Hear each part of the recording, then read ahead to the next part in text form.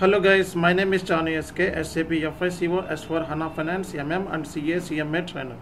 So ఈ రోజు topic లో నేను EBS కాన్ఫిగరేషన్ సంబంధించి పార్ట్ సి లో మనం డిస్కస్ చేస్తున్నాము. సో ఎవరైతే ఫస్ట్ టైం నా వీడియోస్ ని వాచ్ చేస్తున్నారో వాళ్ళు ఇమిడియట్ గా సబ్స్క్రైబ్ చేసుకోండి. అలాగే సో పార్ట్ బి అలాగే పార్ట్ ఏ అలాగే EBS సంబంధించిన బేసిక్ ఇన్ఫర్మేషన్ కోసం కమెంట్ లో మేము లింక్స్ ఇచ్చాము. ఆ కమెంట్ లో చూసుకుంటా ఉంటే మీరు ఆ లింక్ ని గనుక క్లిక్ చేసినట్లయితే డెఫినెట్ గా మీరు నా ప్రీవియస్ వీడియోస్ని చూడొచ్చు. Or else you can directly go to my playlist. So ప్లేలిస్ట్లోకి వెళ్ళి మీరు నా వీడియోస్ని చూడొచ్చు అనమాట. సో ఈరోజు టాపిక్లో నేను EBS business configuration setup part C గురించి డిస్కస్ చేద్దాం. సో లాస్ట్ క్లాస్లో అకౌంట్ సింబల్స్ అంటే ఏంటి, అలాగే assign accounts to account symbols, create keys for posting rules, define posting rules గురించి మనం డిస్కస్ చేసాం. సో ఆల్మోస్ట్ ట్రాన్సాక్షన్ టైప్స్ గురించి కూడా అయిపోయినాయి. అంటే 1 2 3 4 5 ట్రాన్సాక్షన్స్ మనం ఆల్రెడీ చేసాం. సో ఈరోజు క్లాస్లో నేను external transaction types to posting rules, అలాగే assign bank accounts to transaction types. Next క్లాసెస్లో సెర్చ్ స్ట్రింగ్స్ అంటే ఏంటి, సెర్చ్ స్ట్రింగ్ యూసేజ్ ఏంటి, అలాగే మనకి టైప్స్ ఆఫ్ ఎక్స్టర్నల్ ట్రాన్సాక్షన్స్ ఎన్ని ఉన్నాయి, సో వాటి గురించి కూడా మనం మెల్లగా డిస్కస్ చేద్దాం. ఇప్పుడు చెప్పే క్లాసెస్ అన్నీ కూడా ఇంటర్వ్యూ పర్స్పెక్టివ్లో చాలా important. And interviewer most probably ఇందులో నుంచే మిమ్మల్ని క్వశ్చన్స్ అడిగే ఛాన్సెస్ ఉన్నాయి. సో ఎవరైతే ఇంటర్వ్యూస్ కోసం ప్రిపేర్ అవుతున్నారో డెఫినెట్గా ఈ వీడియో అనేది చాలా హెల్ప్ అవుతుంది. ఓకే గైస్, సో డైరెక్ట్గా నేను సిస్టంలో చూపిస్తాను ఏం చేసామన్నది. సో లాస్ట్ క్లాస్లో మనం అకౌంట్ సింబల్స్ని క్రియేట్ చేసామండి. సో అకౌంట్ సింబల్స్ క్రియేట్ చేసేటప్పుడు జస్ట్ మీరు చూడండి మనం ఏమేమి అకౌంట్ సింబల్స్ క్రియేట్ చేసామో. Main bank account, out going bank account, incoming bank account, bank charges, other expenses, interest received, other income. ఇవన్నీ ఏమైతే మనకి సింబల్స్ ఉన్నాయో ఇవన్నీ కూడా బ్యాంక్తో జరిగే ట్రాన్సాక్షన్స్ కాబట్టి మన సింబల్స్ కింద మనం K100, K200, K300, 400, 500, 600, 700 ఇచ్చేసాం. ఆ తర్వాత మనం ఏం చేసామంటే అకౌంట్స్ టు అకౌంట్ సింబల్స్లోకి వెళ్ళి ఈ అకౌంట్ సింబల్కి రెస్పెక్టివ్ జిఎల్స్ని అసైన్ చేసాం. మెయిన్ బ్యాంక్కి కావాల్సిన జిఎల్ని, అవుట్ గోయింగ్ బ్యాంక్ కావాల్సిన జిఎల్ని, ఇన్కమింగ్ బ్యాంక్ జిఎల్ని, బ్యాంక్ ఛార్జెస్ ఇవన్నీ కూడా మనం అసైన్ చేయడం జరిగింది. ఓకే, సో నెక్స్ట్ తర్వాత క్లాస్లో నేనేం చెప్పానంటే కీస్ని డిఫైన్ చేసాం. సో కీస్ని మనం డిఫైన్ చేసాము. సో మీరు కీస్ చూసుకున్నట్లయితే ఇక్కడ మనం బేసిక్గా 6 కీస్ని డిఫైన్ చేసాం. సో మనకి కస్టమర్ పాయింట్ ఆఫ్ వ్యూలో రిసిట్స్ జరుగుతాయి కాబట్టి అది బ్యాంక్లో జరుగుతుంది. మెయిన్ బ్యాంక్ అకౌంట్ అంటే EBS చేసిన తర్వాత ఎంట్రీ ఏం పడుతుంది అనేది ఇక్కడ అనమాట. ఎలక్ట్రానిక్ బ్యాంక్ స్టేట్మెంట్ తర్వాత ఎంట్రీ ఏం పడుతుంది, రికన్సిలేషన్ అయిన తర్వాత main bank account ఇటార్ to customer account. అలాగే out going పేమెంట్గా out going bank account ఇటార్ to main bank account. So bank charges and main bank account, other expenses main bank account. So ఈ expenses point of వ్యూలో so మనం ఇవి already last time discuss చేసాము. So దీనికి సంబంధించి మీరు video ఇచ్చాము, so ఆ వీడియోలో వాచ్ చేయండి. సో కింద డిస్క్రిప్షన్ బాక్స్లో మీకు లింక్స్ దొరుకుతూ ఉంటాయి. నెక్స్ట్ పోస్టింగ్ రూల్స్లో మనం వెళ్ళినట్లయితే పోస్టింగ్ రూల్స్ కూడా మనం డిఫైన్ చేసాం. సో పోస్టింగ్ రూల్స్లో కూడా మనం డిఫైన్ చేయడం జరిగింది. సో ఈ పోస్టింగ్ రూల్స్ని డిఫైన్ చేసిన తర్వాత ఎక్స్టర్నల్ ట్రాన్సాక్షన్ టైప్స్కి వెళ్ళాం.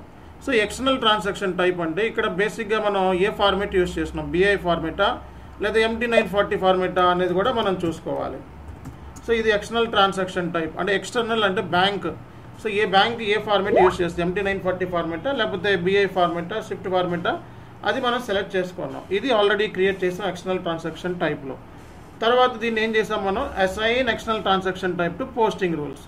సో ఇక్కడ చూడండి ఎక్స్టర్నల్ ట్రాన్సాక్షన్ టైప్ని పోస్టింగ్ రూల్కి అసైన్ చేయాలి. సో ఇది మనం చూసుకున్నట్లయితే ఇది ఇంటర్వ్యూలో ఎక్కువగా ఇంటర్వ్యూవర్ మోస్ట్లీ ఈ ఏరియాస్లో నుంచి అడుగుతూ ఉంటారు. సో MT940 ఫార్మెట్ ఏదైతే ఉందో MT940 ఫార్మెట్ అంటే ఎక్స్టర్నల్ ట్రాన్సాక్షన్ టైప్ ఫార్మెట్. ఇది లింకేజ్ ఏంటంటే సో పోస్టింగ్ రూల్స్తోనూ లింక్ అయ్యి ఉంది. ఓకే, ఒక సైడ్ నుంచి పోస్టింగ్ రూల్తోనూ లింక్ అయ్యింది, ఒక సైడ్ నుంచి ఇంటర్ప్రిటేషన్ అల్గారిథంతో కూడా లింక్ అయ్యింది. చూసారా, ఇంటర్ప్రిటేషన్ అల్గారిథంతో లింక్ అయింది. రేపొద్దున ఇంటర్వ్యూలో మిమ్మల్ని మోస్ట్ ప్రాబబ్లీ అడిగే క్వశ్చన్ ఏంటంటే వాట్ ఈజ్ ఇంటర్ప్రిటేషన్ అల్గారిథం ఎందుకు అని అడుగుతాడు. ఓకే, ఇక్కడ ప్లస్లు ఏంటి మైనస్లు ఏంటి అనేది మీరు చూసినట్లయితే మైనస్ అంటే అవుట్ గోయింగ్ అని, ప్లస్ అంటే ఇన్కమింగ్ అని. సో ఈ ఎక్స్టర్నల్ ట్రాన్సాక్షన్ టైప్ సంబంధించి మనకి కోడ్స్ ఏమైతే ఉన్నాయి ఈ కోడ్స్ అనేవి రెస్పెక్టివ్ పోస్టింగ్ రూల్కి సంబంధించినవి. సో రెస్పెక్టివ్ పోస్టింగ్ రూల్స్ అంటే మనం అవుట్ గోయింగ్ పేమెంటా లేకపోతే incoming పేమెంటా, bank charges, interest రిసీవ్డా, income రిసీవ్డా అనేది రెస్పెక్టివ్ పోస్టింగ్ రూల్స్ మనం క్రియేట్ చేసుకున్నాం. అది అవుట్ గోయింగ్ పేమెంట్ అయితే మైనస్, ఇన్కమింగ్ అయితే ప్లస్. సో కాబట్టి ఇది ఎక్స్పెన్స్ అయితే మైనస్, సో ఇన్కమ్ అయితే ప్లస్. అట్లా మనం ఎక్స్టర్నల్ ట్రాన్సాక్షన్ కోడ్స్ ఏమైతే ఉన్నాయో మనకి బ్యాంక్ వాడు ఇస్తాడు. కాబట్టి ఈ బ్యాంక్ వాడు ఇచ్చే ఎక్స్టర్నల్ ట్రాన్సాక్షన్స్ని పోస్టింగ్ రూల్స్తో లింకప్ చేయాలన్నమాట. ఆ తర్వాత మనం ఈ ఇంటర్ప్రిటేషన్ అల్గారిథం అంటే ఏంటి అనేది ఇప్పుడు నేను చెప్తాను. ఇప్పుడు సో ఇంటర్ప్రిటేషన్ అల్గారిథం అనేది చాలా ఇంపార్టెంట్ క్వశ్చన్ ఇంటర్వ్యూలో. సో ఈ ఇంటర్ప్రిటేషన్ అల్గారిథం అనేది మీరు చూసినట్లయితే సో ఇదేంటి అంటే ఒక క్లియరింగ్ లాజిక్ అనమాట. అంటే ఇప్పుడు నేను ఈబిఎస్ ఫైల్ని అప్లోడ్ చేసి ఎలా ఆటో క్లియరింగ్ ఎలా జరుగుతుంది అనేది, రికన్సిలేషన్ ఎలా జరుగుతుంది అంటే బికాజ్ ఆఫ్ లాజిక్. అంటే ఆ లాజిక్ నువ్వు ఏమిచ్చావు ఇక్కడ అన్నదాన్ని బట్టి, అంటే నువ్వు ఏ బేస్ మీద క్లియర్ చేస్తున్నావు, ఈ పోస్టింగ్ రూల్ సంబంధించి ఏ లాజిక్ని ఇస్తున్నావు అనేది ఇంపార్టెంట్. క్లియరింగ్ లాజిక్ మనం ఇవ్వాలన్నమాట ఈ అల్గారిథంలో. సో క్లియరింగ్ లాజిక్ అంటే బేసిక్గా క్లియరింగ్ లాజిక్ అంటే ఇక్కడ సో అది డాక్యుమెంట్ నెంబర్ బేస్ మీద సిస్టమ్ ఐడెంటిఫై చేయాలా ఆ లాజిక్ని, లేకపోతే రెఫరెన్స్ నెంబర్ బేస్ మీద ఐడెంటిఫై చేయాలా, లేకపోతే ఏ బేస్ మీద దాన్ని ఐడెంటిఫై చేయాలి అనే లాజిక్ని మనం ఇక్కడ డిఫైన్ చేయాలి. Respective external transaction టైప్కి, respective posting రూల్కి ఇక్కడ ఒక క్లియరింగ్ లాజిక్ని మనం డిఫైన్ చేస్తున్నామండి. సో అంటే ఇక్కడ చూడండి, interpretation algorithm is used to identify open items. ఈ పాయింట్ నోట్ చేసుకోవాలి, open items that you wish to clear after receiving the bank statement. Okay, bank statement receive చేసుకున్న తర్వాత ఇది ఓపెన్ ఐటమ్ని క్లియర్ చేస్తుంది బై డిఫాల్ట్ ఆటోమేటిక్గా. So they use data which is bank statement, compare them to the open items in the system.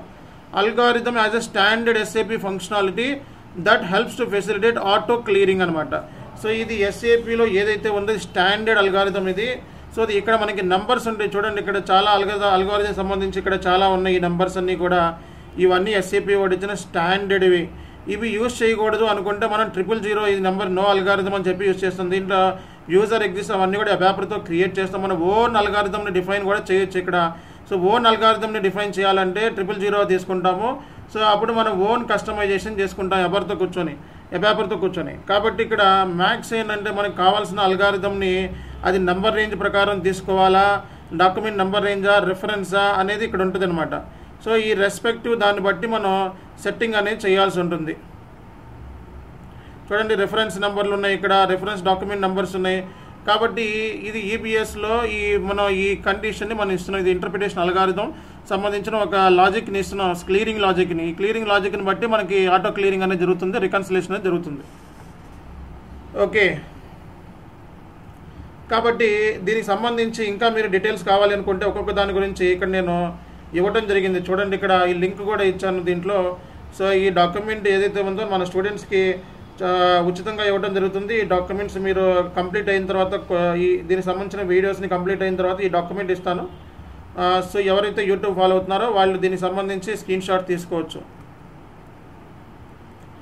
And so జనరల్గా మనకి interpretation algorithms చూసుకున్నట్లయితే 000 అని ఉంది. ఓకే, 000 అనేది ఏంటంటే ఇఫ్ యూ యూజ్ అల్గారిథం, అంటే ఈ అల్గారిథంను కనుక మనం యూజ్ చేసినట్లయితే, అంటే 000 అని కనుక మనం యూజ్ చేసినట్లయితే స్పెసిఫిక్గా if you use this algorithm, if you do not want to use the standard algorithm supplied by SAP, instead you use the algorithm you have defined yourself, conjunction with formal enhancement అంటే user exist చేయాల్సి వస్తుంది. అంటే ఈ పేపర్తో కూర్చొని చేయాల్సి వస్తుంది. అంటే నువ్వు 000 కనుక ఇక్కడ తీసుకున్నావు అంటే నీ ఓన్ లాజిక్ నువ్వు ఇవ్వాల్సి వస్తుంది. ఆ పేపర్తో కూర్చొని ఒక యూజర్ ఎగ్జిస్ట్ని ప్రిపేర్ చేసినట్లయితే అప్పుడు ఫైనలైజ్ అవుతుంది. సో అది ఎలా క్లియర్ అవ్వాలి అన్నది లాజిక్ అకార్డింగ్ టు దాని క్లయింట్ రిక్వైర్మెంట్ ప్రకారం చేస్తాం. అలా కాకుండా స్టాండర్డ్ కూడా యూజ్ చేసుకోవాలంటే స్టాండర్డ్ కూడా మనకి ఆల్రెడీ ఇచ్చాడనమాట. ఏ బేస్ మీద నువ్వు తీసుకుంటావు స్టాండర్డ్ అనేది. స్టాండర్డ్లో చూసుకున్నట్లయితే 001 ఉంది. ఓకే, అలాగే 00011 ఉంది, 012 ఉంది, అలాగే 013 ఉంది, అలాగే 014 ఉంది, 015. అంటే నీ క్లియరింగ్ లాజిక్ అనేది ఏ బేస్ మీద, డిఎంఈకి సంబంధించి కూడా మనం చేయొచ్చండి. సో చాలామంది ఏంటంటే డిఎంఈ చేస్తూ ఉంటారు, బట్ దానికి ప్రాపర్గా అనాలిసిస్ చేయరు. ఓకే, సో డిఎంఈ అనేది చాలా ఓషియన్. మన యూట్యూబ్లోనూ udemy.comలో చూసి చెప్పేంత సింపుల్ కాదు డిఎంఈ అంటే. దానికి సంబంధించి రియల్ టైంలో వర్క్ చేసిన వాళ్ళకి ఈ కాన్సెప్ట్ అర్థమవుతుంది. కాబట్టి డిఎంఈ అంత ఈజీ కాదు. ఓకే, సో మనం ఈ జస్ట్ లైక్ యూట్యూబ్లోను లేకపోతే udemy.comలో దొరికేవి జస్ట్ ఏంటంటే ఒక ఐడియా కోసం ఇస్తూ ఉంటారు, బట్ అది రియల్ టైంలో అది ఆ స్టాండర్డ్ అనేది సరిపోదు. కాబట్టి ఈ పాయింట్ ఆఫ్ వ్యూలో నేను మన స్టూడెంట్స్కి ఆల్రెడీ చెప్పాను. సో డిఎంఈ ఫార్మేట్ని ఎలా ఐడెంటిఫై చేసి ఎలా కాన్ఫిగరేషన్ చేయాలి అన్నది.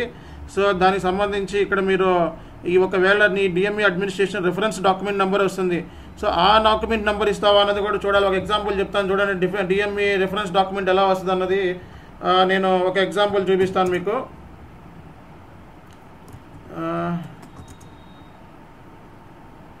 చూడండి, నేను ఇప్పుడు సో రిఫరెన్స్ నెంబర్ ఒకటి చూపిస్తాను మీకు.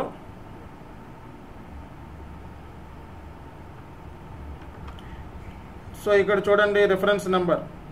సో ఇది డిఎంఈకి సంబంధించి నేను చేసిన సిపా పేమెంట్కి సంబంధించి రిఫరెన్స్ నెంబర్ అనమాట. ఈ రిఫరెన్స్ నెంబర్ని ఇచ్చి కూడా నువ్వు ఈ ఈబిఎస్ క్లియరింగ్ లాజిక్ చేయొచ్చు అనమాట. ఓకే, సో అట్లాగే మనకి document number search. So 020 reference document number search. Okay, so ఇవన్నిటిని మనం యూస్ చేసుకొని స్టాండర్డ్ అల్గారిథమ్స్ యూస్ చేసుకొని మనం రియల్ టైంలో సో క్లియర్ చేసుకోవచ్చు. ఇవన్నీ కూడా ఎస్ఏపి వాడు ఇచ్చిన స్టాండర్డ్ ఇవన్నీ కూడా. కాబట్టి మీరు ఎస్ఏపికి సంబంధించి పోర్టల్లోకి వెళ్ళి చెక్ చేయొచ్చు అండ్ మీకు ఈ డీటెయిల్స్ అన్నీ కూడా మీకు కనబడతాయి. సో మీ సెర్చ్ అంటే మీ క్లియరింగ్ లాజిక్ అనేది ఏ బేస్ మీద ఇవ్వాలి అనేది మీ క్లయింట్ చెప్తాడు రియల్ టైంలో. ఆ లాజిక్కే ఇంటర్ప్రిటేషన్ అల్గారిథం.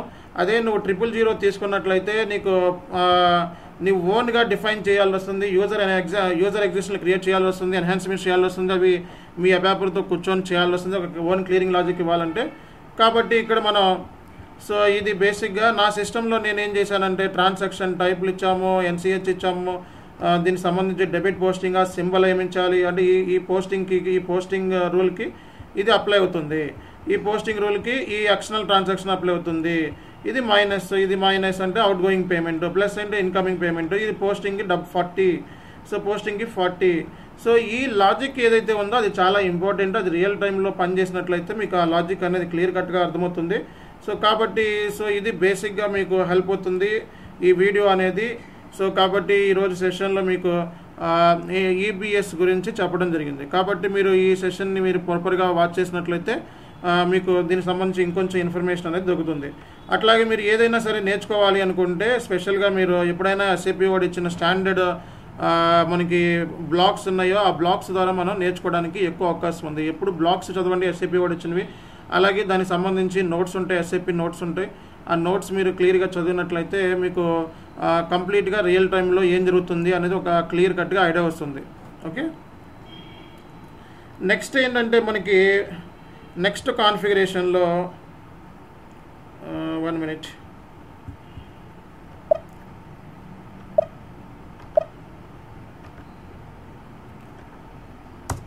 నెక్స్ట్ కాన్ఫిగరేషన్లో మనం